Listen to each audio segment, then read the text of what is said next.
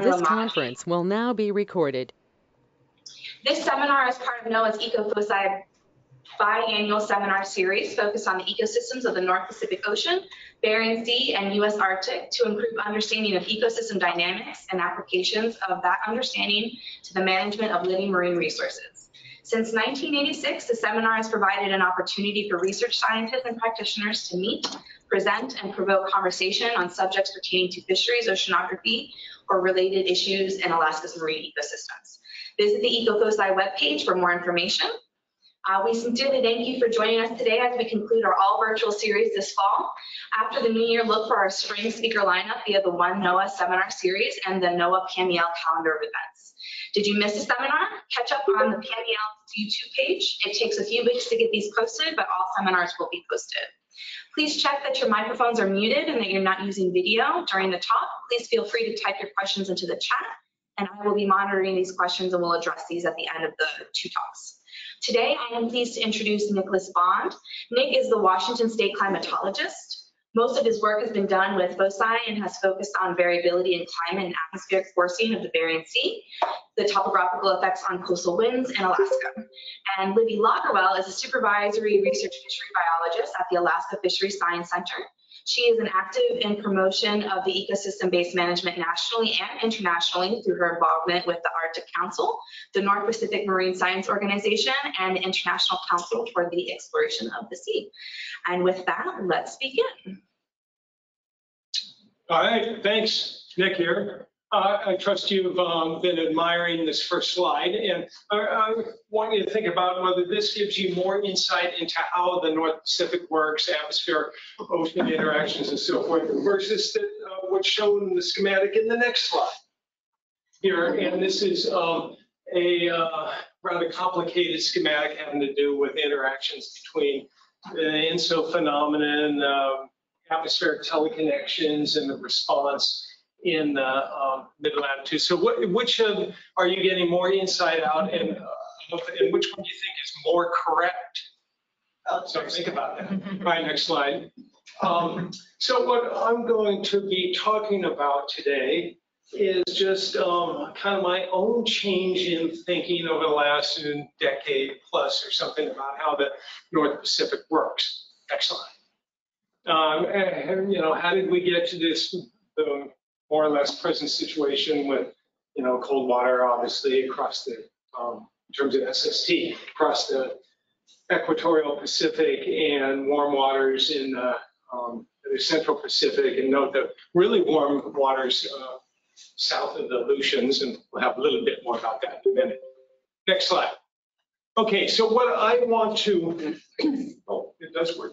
What I really want to talk about here are these three paradigms that basically dominated my thinking, at least, about the North Pacific some time ago.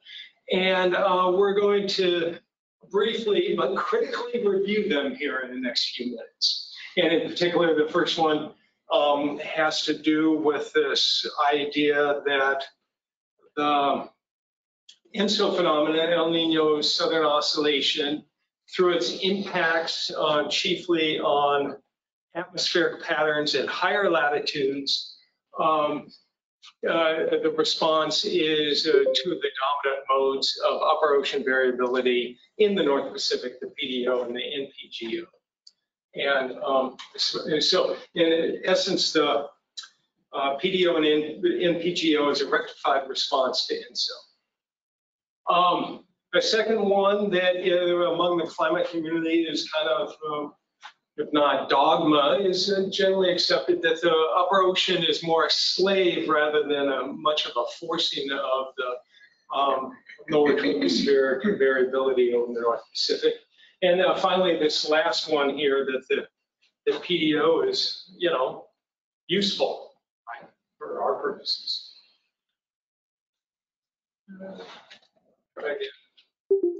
That's not working. All right, next one. It wasn't just me last time.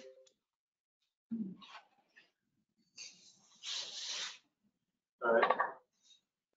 Hey, so this, with regards to that first paradigm, the idea is here that at the bottom of this this schematic, what's happening, different kinds of ENSO events, whether they're focused in the eastern tropical Pacific versus the central tropical Pacific, end up creating these systematic atmospheric pressure and wind anomalies that then in turn the ocean responds to. And Mano Di Lorenzo, to his credit, in synthesizing all the various work that's been done here, has put together this schematic. One fault that I would take with this is that all the arrows are of the same size. And in reality, we actually know that some of these linkages are a lot more direct and robust than other ones. Let's talk about the PDO first. Many folks know about it. The babies are born every day that haven't heard about the PDO, right? And in particular, when there's, it's in the positive state, there's warm ocean temperatures, the color fill here in the tropical Pacific, and in a horseshoe pattern along the west coast of North America. The contours there show the sea level pressure relative to normal, with a deeper than normal Aleutian low displaced to the southeast. So this is a kind of the canonical PDO, SST, and SLP pattern. Just a little bit more about it. It's kind of repeated here in the upper left in terms of the SST distribution. A time series for it is shown in the upper right. For the second mode of variability, which now typically is considered the NPGO, Jim Overland and I did some work in the late 90s. After the PDO ended a long stretch of mostly being in the positive phase, there it got the name the Victoria mode, but I think it's basically considered the NPGO is used more. And it has a pattern that's orthogonal there to the PDO. And this is a bit of an aside, but I know some of the folks that are part of this talk are probably interested about what's going on in the North Pacific right now, in particular just south of the Aleutians. And what is being recognized is some of these the SST anomalies actually extend quite deep into the ocean, and not all of them. And in particular, the anomaly that's there just south of the central Aleutians, the box that's indicated, you can see the time series in the bottom left there, that those temperature anomalies are extended down below 200 meters. And so what impacts the temperatures at the subsurface can be different, of course, than they're at the surface. And there's kind of starting to be at least some increased attention on that. For example, if you look again at the PDO in terms of an SST-based index versus on the upper left versus the lower left, one that has to do with the heat content of the upper 300 meters, they're very similar to one another, but of course the greater amount of thermal inertia with the depth average temperatures shows a much slower cycle, or less year-to-year variability. All right. But what I really want to get at here is this paradigm that, okay, ENSO, atmospheric teleconnection, changes in the Aleutian low, and that's how the ocean temperatures respond. There's some really interesting work that's been done by a new research scientist in the ASI department at the UW, Rob Wills, who has used kind of a technique that hasn't been used very often, called low frequency component analysis. I'm not going to get into it too much, the details, but the idea there is he's trying to separate out the modes based on their time scale of variability. and argues that there's a mixture of those modes if you don't do it right. And so in particular, there's the LFP1 that shows basically the climate change mode, right? You can see its time series over the last 100+ years. Temperatures are rising in the North Pacific. Okay, so that's the real slow mode. His mode, his version of the PDO star, shows the typical pattern of the PDO, as shown in the upper right, and the time series that is generally associated with that. And then finally, he has a kind of a different kind of INSO modes focusing on the higher frequency variability there. That again, very much looks like Nino 3.4 index, big events in 82, 83, 97, 98, and so forth. The key part of his analysis,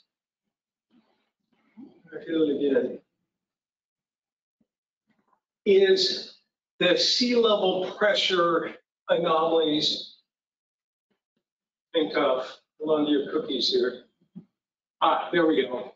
Associated with these three different kind of leading modes of variability, the way that he's teased it out.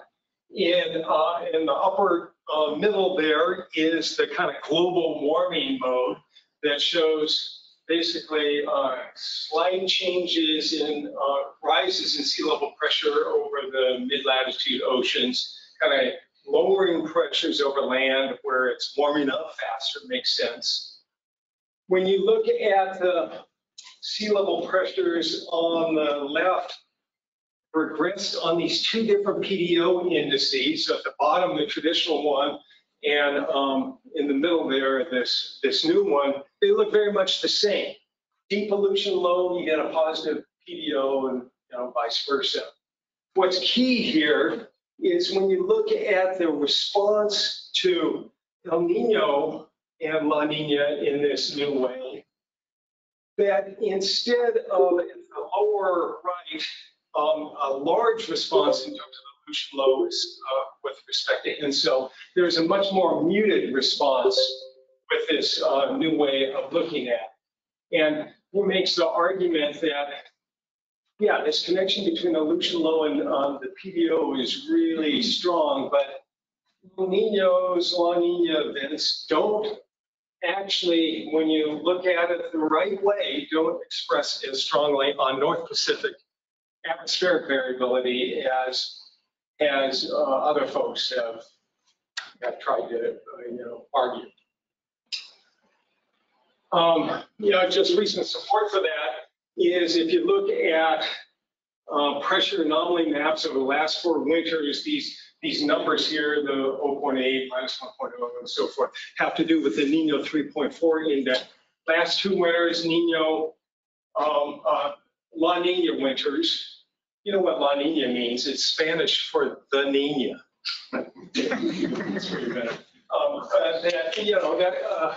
Higher pressure than usual over the North Pacific. But here in a weekly warm situation 3 years ago, it looked kind of the same. But when there was actually weak to moderate El Nino 4 years ago, that doesn't look like the mirror of these images. And just so an example of how this this pattern isn't as robust as maybe we've all claimed it is. All right, so that's paradigm number 1. The next two I'm going to go over really briefly, and the first one, or the second one in my list, is the idea that the ocean is a slave to the atmosphere. And here I'm using some work from a recent graduate in the outside department at UW, who looked at the marine heat wave in the Northeast Pacific, 2014 to 16, the blob, and in particular, how did it last so long? If you have a mass of anomalously cold or warm water, it's going to generally, all things being equal, if it's warmer, it's going to radiate more heat away. If it's colder, it's not going to radiate as much heat to the atmosphere as it would. And so what helped maintain that, and what she showed over the course of the 2+ years that it lasted, that sure enough, the surface fluxes acted to cool the ocean once it got hot. And that makes sense that the atmospheric variability coming by, the atmosphere kind of reset itself. And so the ocean, there was a cooling effect, just losing the heat, mostly evaporative cooling. But what also happened was that the atmosphere responded to the ocean in the way of the cloudiness. That warmer ocean meant less low stratus clouds, more high clouds, and it ended up kind of a warmer, more moist atmosphere in general. And what that meant was that there was greater downward long wave flux from the atmosphere due to the atmosphere's response to the ocean, less net cloudiness, more short wave getting down to the ocean surface. And while it was warm and radiating more heat upwards, in the net, the effect of the ocean on the atmosphere meant fewer clouds, more radiative heating, and a mechanism for maintaining the heat wave. And we've actually seen that some other spots also.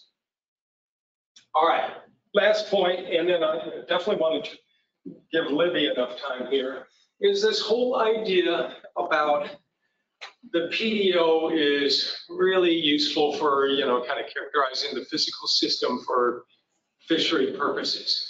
Mike Litso has done some work on this that I think is very illuminating. I've tagged along on some of it. And in particular, when the charts here shown on the left show for 3 different eras what the relationship was between the PDO and various salmon catches in Alaskan waters. 4 different species were considered they're not Chinook to really do this properly, I would say. And so essentially there was a different kind of relationship vis-a-vis the catch anomalies and the PDO in these different eras. And so any sort of relationship you have based on one era obviously isn't going to work necessarily very well for the other one. Another way of looking at that is just the correlations between sea surface temperature patterns and catch during these various eras. In Alaskan waters during that 1965 and 1988 period, warm temperatures were better for salmon. The red colors, they're just nothing much during that 89 to 2013. And then it kind of reversed here in the 2014-2019 period. And so the relationships between the SST anomaly distributions and the salmon catches just were not stationary at all. It actually makes sense, and this perhaps goes back to maybe the first point there. When you look at the atmospheric forcing patterns vis-a-vis these indices during the different eras. And here, I'm just kind of going to concentrate here on the kind of earlier era up to 1988 and 13, 14 years after that. And in particular, when the PDO was positive in the earlier era, the sea level pressure anomalies were close to the Alaska Peninsula. In the later era, they were displaced much further to the southeast. So there was a different pattern vis-a-vis the PDO in the 2 different periods. Same thing for the NPGO, with the charts at the right showing the kind of the difference between the 2 eras. And so the screening message is, non-stationary relationships, both in the physics here and apparently at least in one way that's manifested in terms of biology. All right, so my last slide here, I could say that by this first paradigm, it's by no means settled here, just but overall, I think the idea that the PDO is just a result of a low pass filtered INSO, there are some real problems with that. So we still have to sort this out, and there's a lot more to it. There's some evidence that, at least in the thermodynamics, that the atmosphere really does care what the ocean is like underneath in the mid latitudes in the North Pacific, and then finally that don't put all your eggs in the PDO basket. And with that, I think we could turn it over to Libby. I could have some questions. Yeah, let's take some questions while we do a transition over. Do we have any questions from the chat or the audience?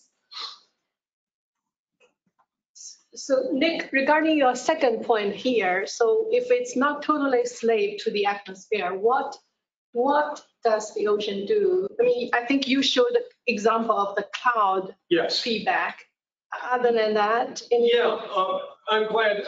So the question was, to the extent that the ocean is not a slave to the atmosphere and actually has some important, impacts on the atmosphere. Yeah, certainly in the thermodynamics, it does, where the atmospheric boundary layer, in a way, kind of equilibrates to the ocean temperatures below. And so definitely in the thermodynamics, in terms of how it impacts pressure patterns in the winds, that's more complicated. And it turns out probably in the Western Pacific, there's a little bit of a response of that sort. So I think you should think of it is that the atmosphere clearly responds thermodynamically and maybe to an extent in terms of its circulation anomalies, but probably to a lesser extent. Our temperatures in Western Washington are impacted by ocean temperatures along the coast. When we had the really warm ocean of the blob years, that's the year we had the warmest winter on record and terrible snowpack. So that's no coincidence. Any question online or? Yeah, if you can hear me. Yes, we can hear you. Oh, great. This isn't my area of expertise, so I may struggle here a little bit with the concept. I've always understood it to be that the Aleutian low pretty much dictated the weather pattern in the Bering Sea and the Gulf of Alaska. And as the Aleutian low weakened, another front, and I saw this in a couple papers, called the ridiculously resilient ridge. Apparently, the front from California and the North Pacific moved in to take its place and kept the Aleutian low at bay and supported that warm blob event. Those terminologies are different than what you're using here, but is that ridiculously resilient ridge part of the PDO and its manifestation in the blob, not really. But you hit on an important point that's worth emphasizing, that there is a very robust relationship. However the Aleutian low gets deep or higher pressure than normal, weaker than normal, there will definitely be a response in the ocean, a systematic response in the ocean associated with it. You have southerly winds. There's going to be warmer air temperatures. Emily Hayden showed that in the EcoFOCI seminar some weeks ago for the Bering Sea. The key there is what makes that Aleutian low either strong or weak. And that's the part that the new evidence is suggesting ENSO maybe not playing as systematic a role as we once thought. Well, but you're right that once you have an Aleutian low that's deep, you're going to have a fairly, you can know what the weather's going to be like in Alaska and what the SST response is going to be. So is it right, is it incorrect to, just to make it short, the Aleutian low is going to allow for warm water events like the warm blob to persist?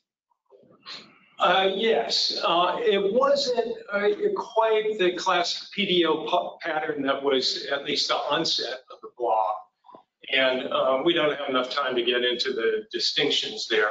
But yeah, certainly a deeper Aleutian low, you tend to have more warm air, maritime origin pumped up into Alaskan waters and over the continental Alaska, and that leads to warm conditions.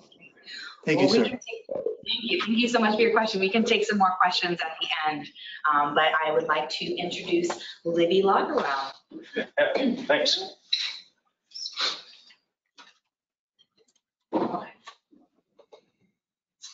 Hello, everyone. Great to see you and great to see the online audience as well. Let's go ahead and get started. Next slide, please. So I'm Libby Logerwell, and I was very fortunate to be part of the author team on the 5th National Climate Assessment. I'll be talking about that today. I'd like to acknowledge the Alaska chapter lead, Henry Huntington, and this whole suite of excellent folks that helped write this chapter. So here's my and, but, therefore slide. So climate change is a global crisis and has the potential to impact all facets of society, but many publications about climate change are not accessible to the non-science public. Therefore, it is critical that information on climate change and the impacts on society be provided in a way that the non-science public can understand and appreciate. So that's actually going to be the focus of the first part of my talk, is how we wrote the Alaska chapter of the assessment to facilitate understanding and appreciation. And then I'm going to talk about some examples where EcoFOCI science was brought in to the assessment. So what is the National Climate Assessment? The agency responsible for the assessment is the U.S. Global Change Research Program. That's a national program that coordinates the work of these 13 federal agencies you see here. The assessment is published about every 4 years, and the target audience is, first of all, the President and Congress, but also the public as broadly as possible. The assessment is divided up into sections. The first part is about the physical science, climate trends and Earth system processes. And then there are a number of sections on national topics. So atmospheric stuff, there's information on terrestrial processes, marine, coastal, and offshore, a section on the economy, society, ecosystems, and also the human dimension, health, and even international interests. And then there are regional sections. So there's a Northwest US, Southwest, Northeast, Southeast, Middle, Central, and then Hawaii and Alaska. So Alaska gets its own chapter. And that's the one I was lucky to help write. Next, please. So, as I said, I'm going to talk about how we wrote the chapter to facilitate public appreciation and understanding. So we kind of inverted the typical structure of the narrative about climate change effects on society. So typically when we talk about climate change effects, we go, this is what happened in the atmosphere, it affected the ocean, it affected temperature and salinity, primary production, we work our way up the trophic chain to humans. For the assessment, we did that backwards. So we started with what are the societal impacts that we're seeing? And then we discussed the climate drivers and then, down to the physics. The other thing we did is arrange our sections within the Alaska chapter, not by trophic level or atmosphere, ocean, but by these key messages that again are very societal. So our health, our communities, our livelihoods, our built environment, our natural environment, and then our future. We wanted to have something that was a little bit optimistic about what we might see in the future, what adaptations might be possible. And I work mostly on our livelihoods section, Alaska commercial fisheries, and also on our natural environment. So I'm going to tell you a little bit more about those two sections. So our livelihoods. This is kind of how the story went. We first said climate impacts have had severe socioeconomic consequences. For instance, there have been fishery restrictions, closures, and federally defined fishery disasters. The way, the mechanisms as far as the biology of the fish and crab have been through their growth, survival, distribution, phenology, etc. And then the ocean climate processes have been warming, that have contributed to these, have been warming, loss of sea ice, marine heat waves, etc. And then we close with some suggestions about potential adaptations to a feature like this. So changes in science survey timing and locations, also ways that the industry can adapt through harvest timing and targets, and also the whole idea of adaptive management. So you can see how that's a little bit backwards from how we might normally talk about climate change impact on fisheries. So the other key message I worked on was our natural environment. And this is kind of how the story went in that section. We said ecosystem goods and services have been and are likely to be diminished by climate change. And climate change has impacted fish, crabs, seabirds, and marine mammals. I should say that there's also a terrestrial analog to this story. I'm just telling you the marine stuff. So climate change has impacted these marine ecosystem goods and services, and that the things that have impacted the entire food web are ocean warming, record low sea ice, and ocean acidification.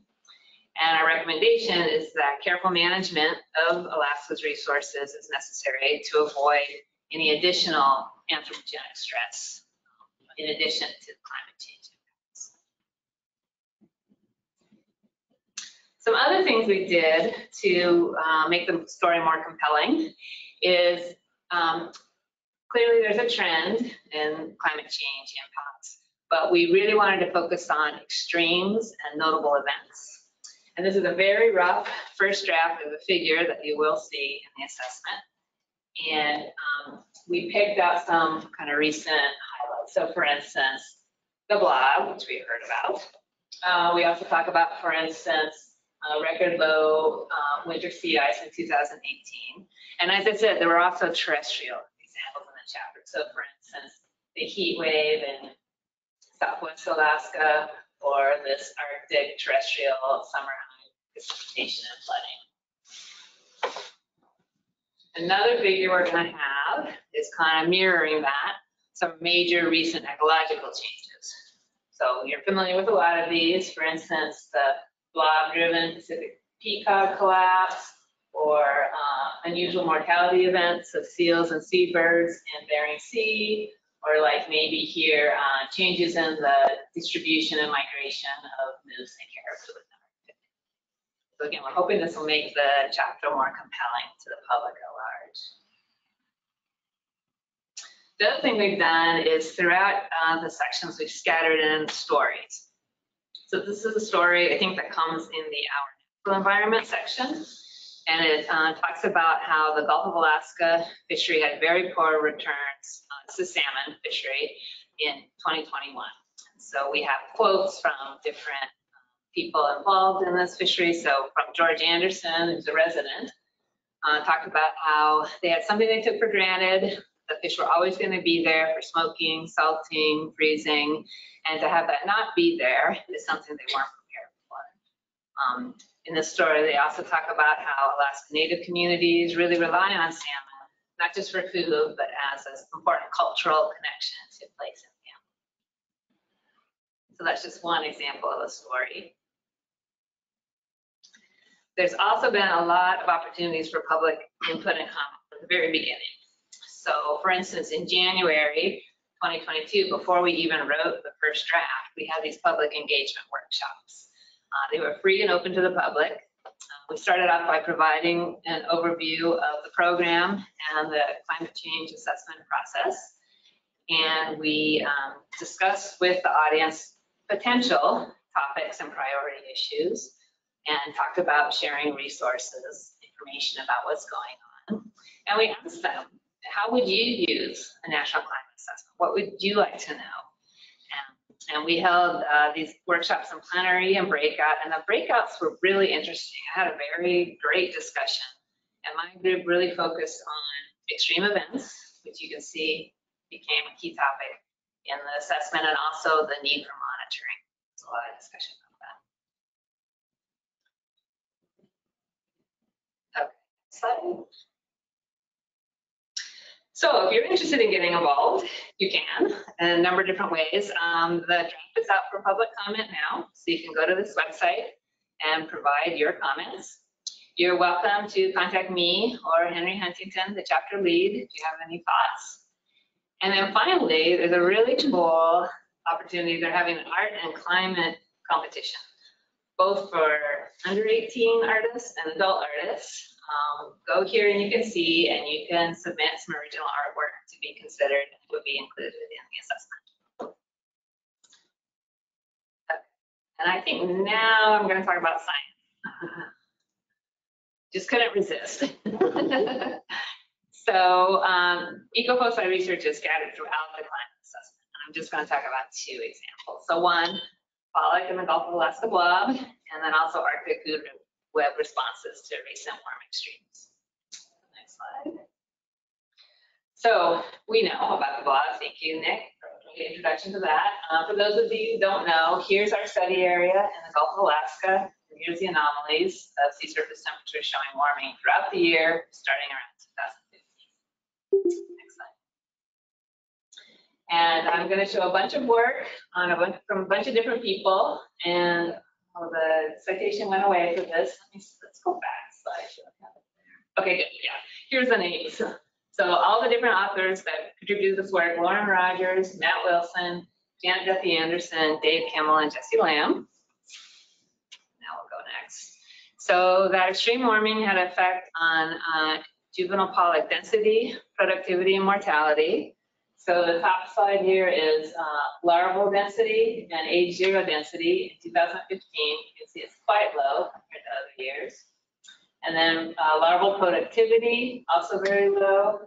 And then mortality from age 0 to larvae was quite high. Next, please. Pollock condition of the age 0s in the fall, very low in 2015. And the pollock diet was affected. So here we have diet in 2013 before the warming, and 2015 when it was warming. And this is diet by size of fish from 30 millimeters to 80. And I want you to focus on the red bars. That's the large energy-rich euphausids. And here are the smaller copepods and ochre. And you can see that for all but the largest fish, there was a decrease in euphausids in the diet with warming, and an increase in the smaller body copepods. Next, please. And that had effect on pollock bioenergetics. So this slide shows the daily ration required for positive growth for 50 millimeter fish, 60 millimeter, and 70 millimeter, 2013 to 2015. And you can see for all sizes, the ration was higher in the warmer year. This colored bars represent the amount of that increase in the ration that was due to an increase in temperature, that would increase the ration, a change in diet, lower in energy dense prey, and then a change in body weight. And so you can see, especially for the smaller fish, the change in temperature and diet is really important. And then finally, the next thing, example, moving up to the Arctic, is Arctic food web response to recent warm extremes. So here we are now moving up to the Chukchi Sea. These are sea surface temperature anomalies on the Chukchi Shelf, starting around 2015 and forward, also anomalously warm conditions. Next, please. And that had an effect throughout the Arctic food chain. So starting with copepods, this is work by Adam Spear and Dave Kimmel. There was a decline in the large-bodied Calamus glacialis. So here's a scale bar for reference. So a decline in large-bodied Calamus and an increase in small-bodied, so pseudocalamus. And that had an effect up the food chain on the predators of those plankton. So Arctic cod had significant impacts on their. So this is work by Louise Copeman. Shows morphometric condition, lipid density, storage lipids, and then a marker specific to Calanus prey. So warm before the warming, 2013, and then 2 years of warm conditions, 17 and 19. So although there was no change in morphometric condition, there was a decrease in lipid density, a decrease in the amount of storage lipids, and a decrease in the markers for Calanus prey. So it's going up the food chain. Next slide. True not just for Arctic cod, but for other Arctic forage fish. This is work by Johanna Page. So you can see, like in this warm period here, this is the residual of length to energy density relationships. And you can see that in this current warm phase, this energy density residual was low across most of these taxa. And the patterns are somewhat similar, which Johanna interprets to mean there's some kind of common move of effect, thinking about those copepods.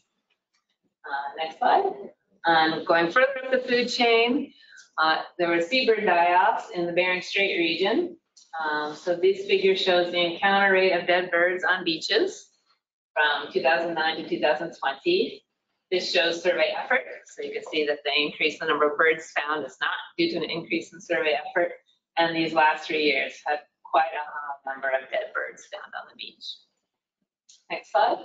Also seeing a decline in ice seal condition in the northern Bering Sea. So this is spotted seal, females and males, condition of adults, subadults, and pups. And you see it in the pup body condition, which is probably a reflection of the mother's forage resources. Because the pups are not weaned yet, but they're relying on the mothers. Their condition are going down. The mother's probably having a hard time finding sufficient food to provision herself. Okay, next slide. Okay, so that's it. Thank you for your attention.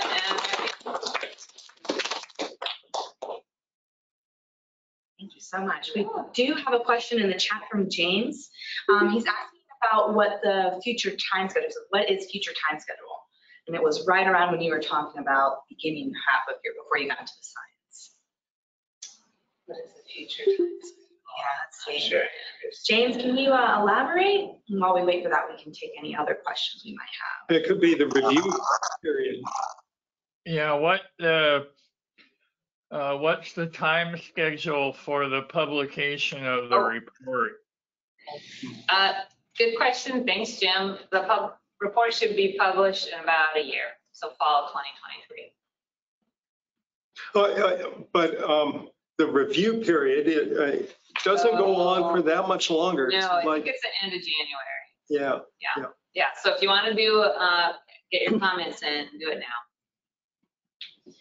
We have another question in chat from Heather. Are there any Indigenous or local authors on the report? Yes, definitely. Yeah, we're relying heavily on our Indigenous and local colleagues for the stories. Really trying to focus on the human impact. So yeah, definitely a big part of the team. Go ahead, Julie. Is there going to be any targeted outreach for disseminating this report to communities? Yeah, good question. So the question was whether there'll be targeted outreach for disseminating this report to the communities. We actually have a meeting next week. We have an outreach coordinator, and we're starting to put together some ideas for that. So if anybody has any ideas for where or how to get the message out, come talk to me. I'd be happy to chat with you. Yeah, Libby, you might want to talk some more to Gay Sheffield about the societal impacts, if you haven't already. The NOAA administrator, when he was in Alaska, was really impressed by the fact that the processing plant had shut down because of lack of product, basically crab and Yukon salmon. Right. Good suggestion. Thank you. We have another question from Nate. Thank you, Nick and Libby. You both mentioned the importance of recent extreme events for having impacts on ecosystems and fisheries. Can you talk more about the seasonal variations of which extremes have been most impactful? Spring, summer, winter, fall. I've been really surprised by recent extremes in summer and how impactful they've been.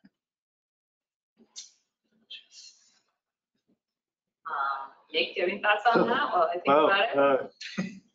Yeah, not a simple question.